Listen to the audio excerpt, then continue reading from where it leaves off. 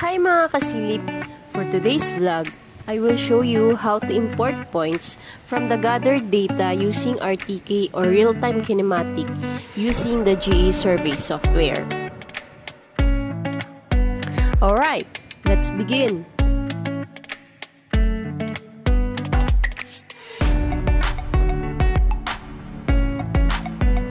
First, open your AutoCAD application.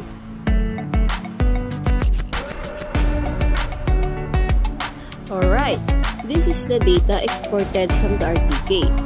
It consists points, easting, northing, elevation, and description, or so-called the PE and ZD. We will import this data in AutoCAD using Ge-Survey.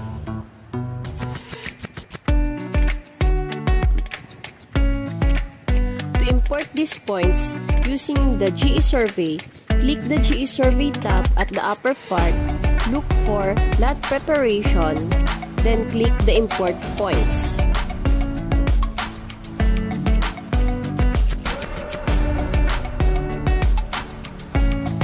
Browse for your saved data to import.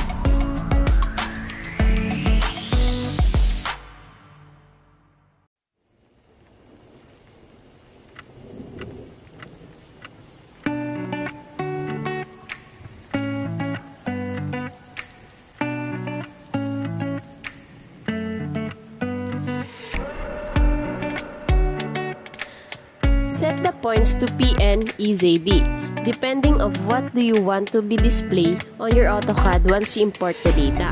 You can choose any settings.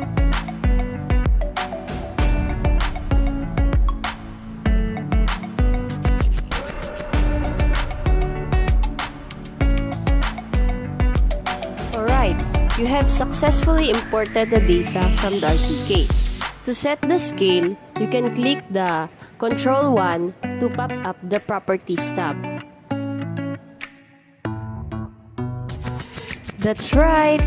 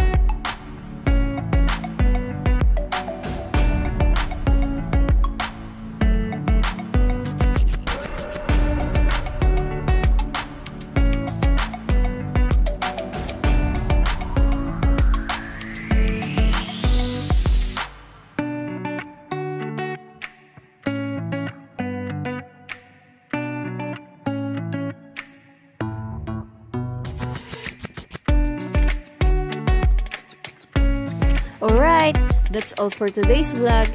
Thank you for watching, and please don't forget to like and subscribe to my channel to stay updated with my uploads. Bye-bye!